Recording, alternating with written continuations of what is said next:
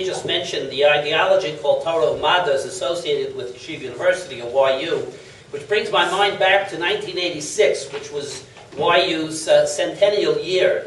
And in one of the student Purim newspapers, they put up a mock ad by Satmar. And what it said is, congratulations, Yeshiva University, on your 100th birthday. Ad Meya v'Esrim.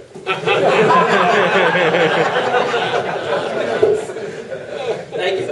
Okay, when I drafted this paper, what I wanted to do is to have a little bit of sociology, a brief amateur sociology, followed by some sort of addressing of an issue that's come up at this conference, which is historiography, or the writing of history. So I started to draft it, and then that called to mind the the German author who was publishing his magnum opus, and he finished 11 volumes, and he died before he got to the verb. No German will get that. Anyway, I will give you a mix of sociology on the one hand, and on the other hand, something a bit more philosophical. Torah u-Madda is the ideology that insists that Jews should pursue general culture and general education, not just for reasons of parnasa, or not just to earn money, but because to make a living, but because culture has a religious worth. The worth could be understanding God's world, interpreting Torah, refining character, enhancing psak, deepening one's spirituality, curing disease, realizing one's self, and securing justice. The idea here, of course, refers to high culture, the highfalutin culture, as opposed to, let's say, Seinfeld and Spider-Man, though I think that Torah u-Madda ought to try to develop a theory of popular culture as well. Now, what's called the Haredi position, at least in America, the definitions may differ from here to Israel, is one of two things. Either that one is not allowed to pursue general studies and one is not allowed to work, or that one is allowed to pursue general studies for the sake of ultimately earning a living. Now, there is a very deep paradox about Torah u-Madda, and the paradox is this, that Madda, the use of Madda, is very much in evidence, even among those who fiercely deny Torah u-Madda. Example, Yoel Finkelman, who is a sociologist, philosopher at Bar Ilan and at Atid, is publishing a book about books that are published by Haredi presses. The books are about marriage, parenting, self-esteem, and of course nutrition, Jews' favorite subject of Jews. Actually, I tell audiences sometimes that when I have to cite Kierkegaard, I always refer to him, refer to his nationality. He was from Denmark. And I explain to them the reason is that usually when you say the name Kierkegaard to an audience, it's like instant schluff. But you say the word Danish to a Jewish audience, you get totally different results. Anyway, Professor Finkelman shows that these books draw from secular work on these topics of marriage, parenting, self-esteem, and nutrition. But they do two things. First of all, they mask the origins of the ideas. Secondly, they sequester the conflicts. That is, they hide the fact that there may be conflicts. An example of this is spanking a child, hitting a child, which is not only licensed but mandated in many halakhic sources, and yet all of a sudden we're told in these books that the Torah way is not to spank a child. Likewise, the Torah way is to have self-esteem, when in truth we have a long tradition that says that one ought to engage in self-abasement. Certain aspects of marriage, he shows, are different, and so forth. Besides this, it has been said for a very long time that in areas like technology and medicine, these are, in Rabbi Norman Lamb's phrase, battering rams of modernity. That is, you cannot escape technology, you cannot escape using medicine. And the question comes up, of course, of how you can have a state without professionals of every kind. And of course, on top of that, if medicine and technology work, then there's got to be something right about scientific method, which undercuts the certain skepticism about science that you often find on the Haredi side. I also personally have some wondering about this idea that it's legitimate to pursue secular studies only for parnasa. There are many MDs, like mental health professionals, among the Haredi. These are extraordinarily dedicated professionals. I would be very disappointed if I asked them, why did you go into medicine? And they say, it's because I wanted to make money. I'd rather that they say, I want to save lives. But the ideology kind of precludes that as being a justification. And what kind of indictment is it of a community when its doctors have to give you that answer? Now, of course, these kinds of things that I'm talking about, well, I can go on. There was an issue of the Jewish Observer. The Jewish Observer is published by Agudath Israel. It is, which represents in America the sort of the Haredi journal. They allow secular studies only for Parnassa. There was an issue published some years ago with on the cover, and this is very, very much to the credit that they tackled the issue. It said, "Secular Studies, a Neglected Frontier." And what they dealt with was the following question. You know, in our ideology, secular studies are far, far inferior. In fact, they're basically, inherently worthless. In that case, what are we going to do in the classroom? The students don't take the course, the classes seriously. They exhibit a tremendous lack of derech eretz toward the teachers. And so what the issue did was to try to reverse that by saying, for example, this is practically a direct quote from the introduction to the issue, the students have to learn that they have to behave the same way at 4 p.m., that is in the Limudei Chol, as they do at 9 a.m., that is in the Limudei Kodesh. And one of the articles there gives reasons for pursuing secular studies that are virtually identical with reasons that are given in Dr. Lamb's book. Now, what I've described is not yet really Torah u-Madda, in the sense that there has been no discussion of philosophy, literature, and the arts. I would actually say that music is another area where there is a clear drawing of Madda. You hear a lot of the frum music today, and much of it, both the tunes, the beats, the arrangements, are drawn from the secular world. A friend of mine from long ago, Vel Pasternak, who was one of the famous compilers of Jewish music, he reports that he was at a wedding, and they started to sing a nigun. The nigun was, yeah, bye, bye, bye, bye, bye, bye, bye, bye. So he said to them, do you know what this is? This is the French national anthem. And somebody said, where do you think they got it from? Okay. Also, I would say that there's a difference between using Madda and having Torah, and at the same, and there's a difference between that and having Torah u-Madda. So I don't want to quite say that what I've described so far as Torah u-Madda, that's some sort of a combination or integration of the two, but I think it certainly suggests a much more positive evaluation of Madda than you normally get in the anti-Torah u-Madda ideology. What's less often noted, I think, than what I've described so far, is the ways in which academic Jewish studies have made significant inroads into the larger Orthodox community. There's been a kind of incursion into the Orthodox camp, especially history, okay, to a large extent Bible. In America, philosophy, I'm sad to say, very little. In fact, Rabbi Walter Wurzburger, Olav HaShalom, used to say it's a shame people misread the pasuk. The pasuk says, Mechashefa lo sechayeh. They think it says, Machashava lo sechayeh.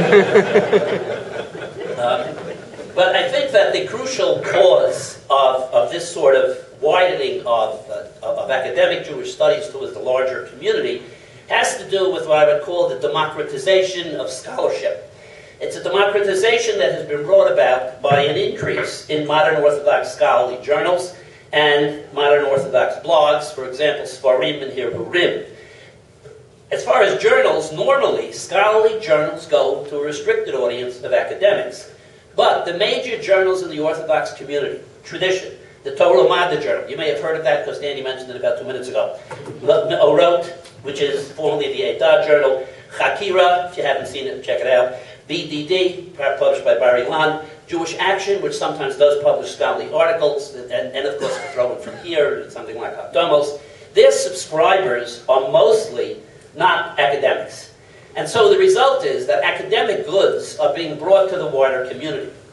Now you can have one of two types of results from this. One result is, look, this is a potentially volatile enterprise, and you can have some hostile reactions. I mean, Mark Shapiro experienced this in the early 1990s when he published his original article about Ikorim. It's certainly an illustration of the potential for volatility. But on the other hand, there's a second tendency that I see. And that is a much wider and a better appreciation of how hard it is to get away with disingenuous, fabricated, or sincere but carelessly researched assertions. Years ago, Rabbi Jacob J. Schachter published an article arguing that contrary to common wisdom, the Nitziv, Rabbi Tali Tzvi Yehuda Berlin, the head of the Volozhin Yeshiva, did not close the doors of Volozhin because he did not want it to be secular studies. As I recall, and my recollection here may be wrong, Rabbi Schachter couldn't verify it, the Jewish Observer, who cares? The Jewish Observer had who's going to check? The Jewish Observer had a little piece on something or other in which they said, as if there was no shift, that in 1892 the yeshiva of Volozhin closed. Period.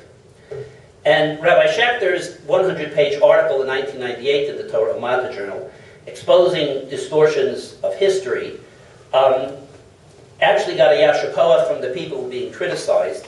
And I think that what it brought out was the need for really, the kind of research that scholars do if one was going to establish a claim, The episode was actually, I think, an object lesson in how to discover historical truths.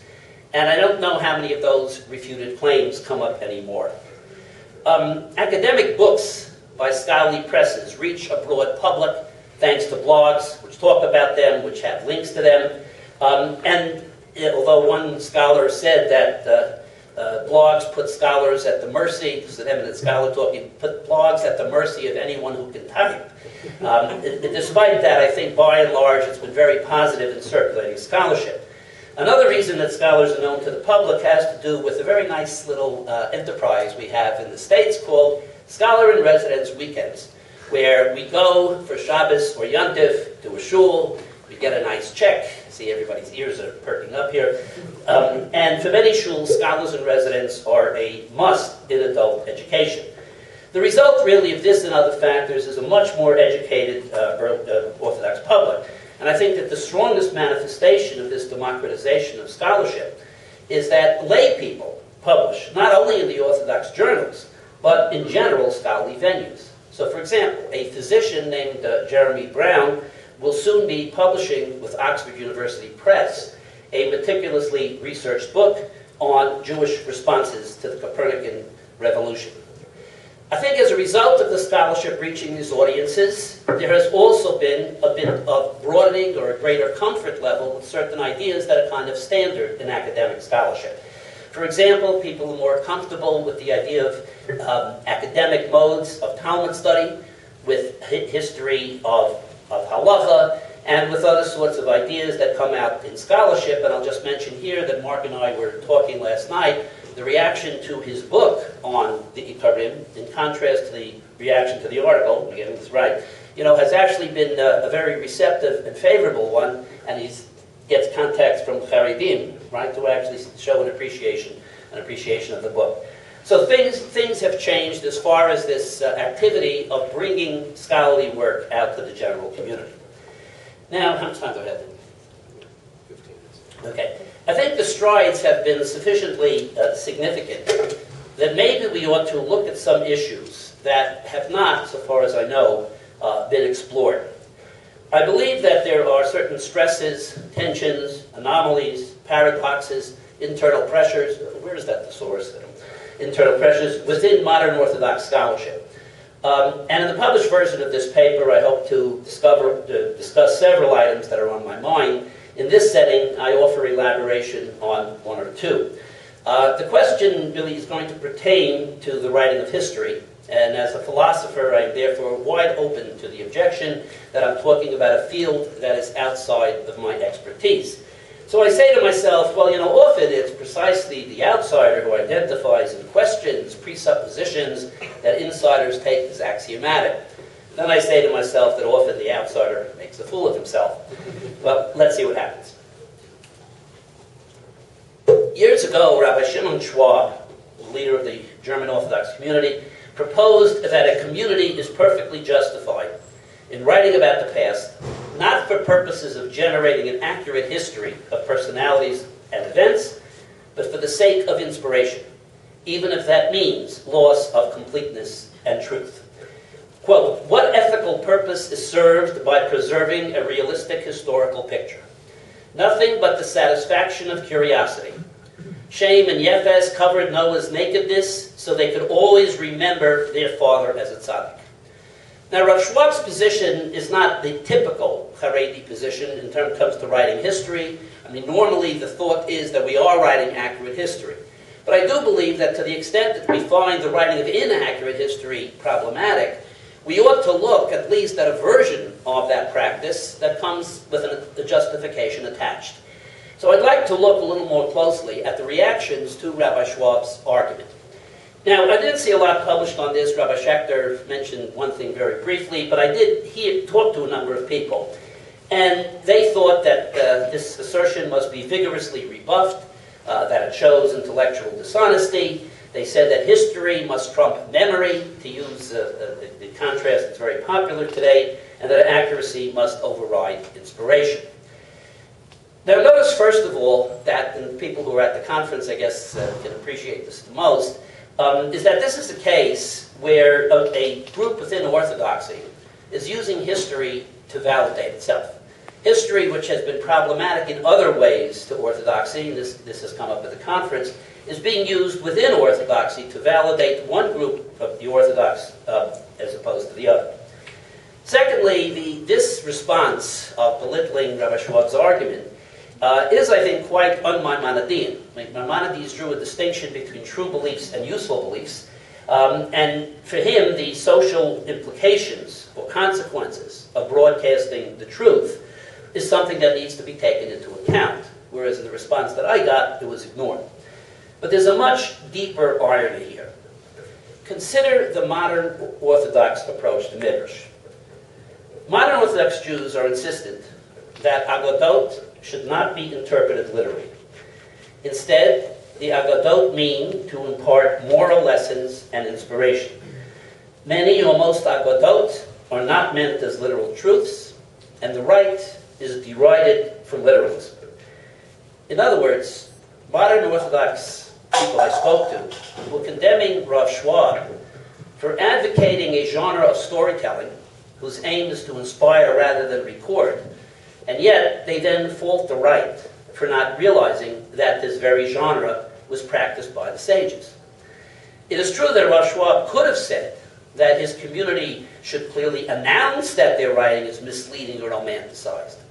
But then again, Chazal did not announce that the Agadot are not to be taken literally, which is the omission that makes literalism an option to begin with.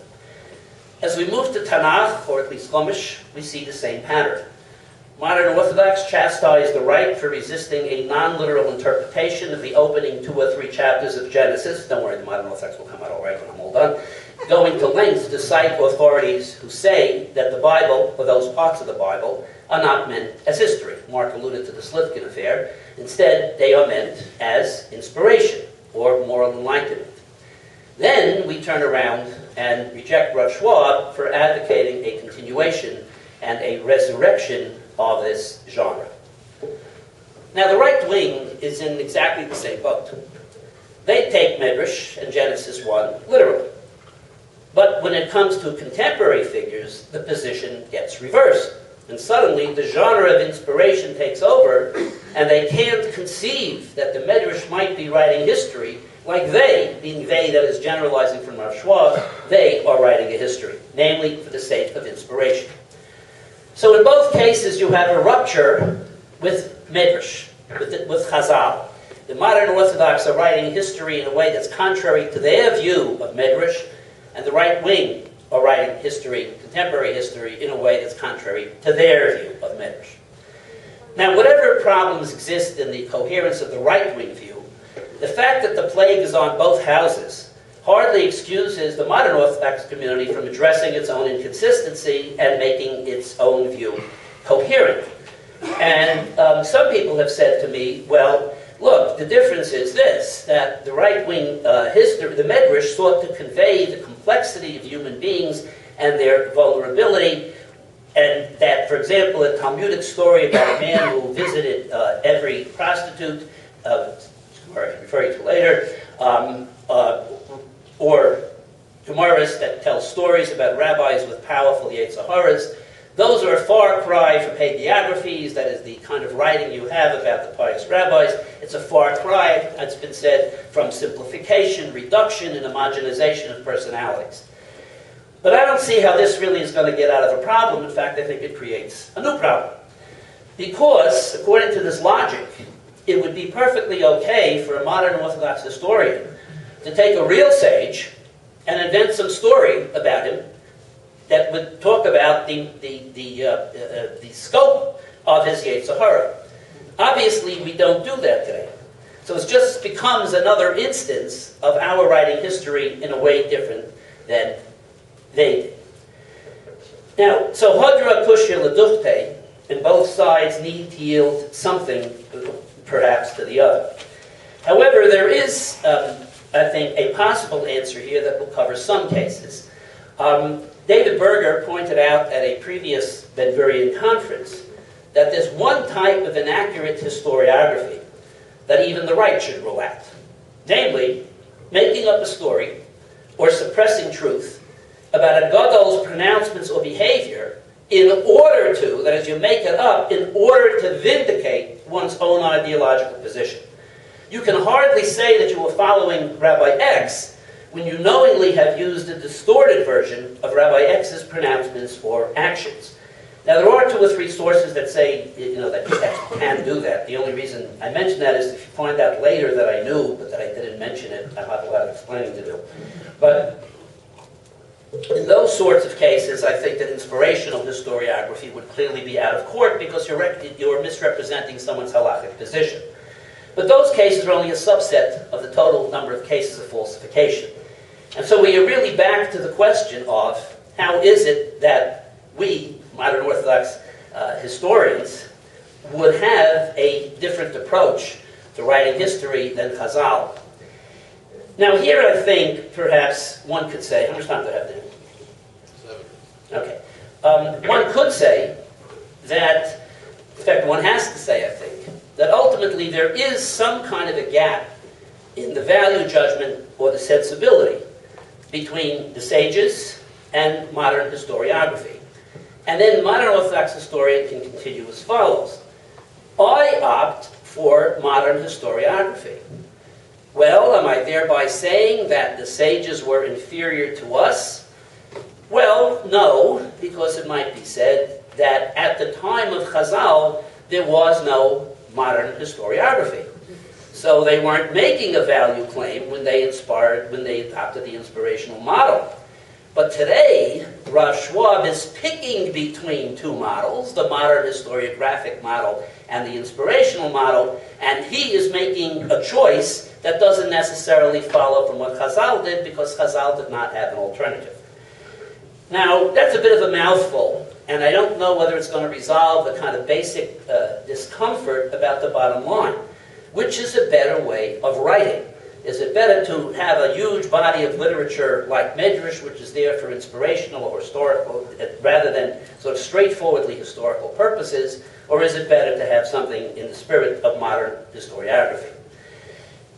Ironically, since the publication of, in 1982, the great historian Yosef Chaim Yerushalmi Zal published a book called Zachar, which set off a huge discussion. And he spoke about the difference between history, that is, producing narratives that are based upon the kinds of objective evidence that historians use, and on the other hand, what's called memory, which represents a kind of a filter through which events are siphoned. Chaim Soloveitchik describes it as follows. He's describing the right-wing writing. Historiography weaves features, this kind of historiography, there's memory, weaves features and values of the present with real and supposed events of the past. In other words, it's a kind of mix of fact and fiction. What's been happening since the publication of Yerushalmi's book is that there has been what has been called a memory boom. That is to say that the school that says that we can write memory is becoming far stronger than it was before. So ironically, the right-wing way of doing things could actually be more modern, that is, and up-to-date, than the modern Orthodox way of doing it, though I don't think we have reached that point. The final question that I would like to consider is this. How much time now? 4? 5, okay. Once I was in a shul, and the rabbi was going around the pack, and he held up 5 fingers, so I just held up 5 fingers, and left it either. Okay. The last question I want to ask is sort of why should we care? Or why should we, that is to say, why should we care about convincing other people about history? Well, to some extent, it seems like a stupid question, but let me explain to you what I mean. If I have a neighbor, and my neighbor believes that the world is 5,770 years old, or he believes that God arranged for the Yankees to win the World Series last year, which is what I believe, or that God helped him find a parking space. There's a joke about a guy who was circling around for a space, and he calls up to the heavens, and please God, grant me a parking space. Just then his space opens, the guy said, never mind, I found one. I told that joke to an audience once, and nobody laughed, even though everywhere else people laughed. Turns out the rabbi had told it the previous week. Now, who did the rabbi hear it from? He heard it from me, because I was been addressing a group of rabbis, and I told this joke. So what happens is, it's a terrible idea to tell jokes to groups of rabbis, because then they go back, tell them to the shul. Then when you're invited as a scholar in residence, it all doesn't work out. Okay. Now, so I don't really care whether my neighbor believes in those sorts of things that I actually don't believe in. But I do very much care if people try to claim that Rabbi X said Y or did Z when he really didn't. And the reason for wanting to get others over, the reason I want to convince people of that, is because ultimately I am concerned about distortions of tradition. The point of raising the history distortions in public ways is not so much to correct people's beliefs about a certain position. It's not to correct, at least the way I view it, not to correct the belief about evolution, not to correct the belief about providence, but to correct what could be called a meta-belief. That is, the belief that this is the only belief that is sanctioned by our authority. So, to sum up, 1, Madda has made inroads into the Haredi community in the form of self-help guides and in the form of medicine and technology, but more importantly, in the form of a greater acceptance of academic assertions and, in general, a greater interest in scholarly work. Point number 2, that in the case of history, both the modern Orthodox and the right wing show a measure of inconsistency when you look at their approaches to Medrash and Chumash as compared to their approaches to writing contemporary history. 3, that ironically, at this moment, the right wing could make itself more accepting of, or rather, maybe I should say, could actually exploit contemporary trends, namely the rise of memory as a legitimate way of grounding history. And number 4, my point is, it's okay to hock a chinik if you hock about the right things. And I close with the story of the speaker who was going on a little too long, and he saw that the audience began to fidget, and he said, oh, I'm sorry, I didn't have a watch. And somebody yelled out, no, but there's a calendar behind you. Thank you very much.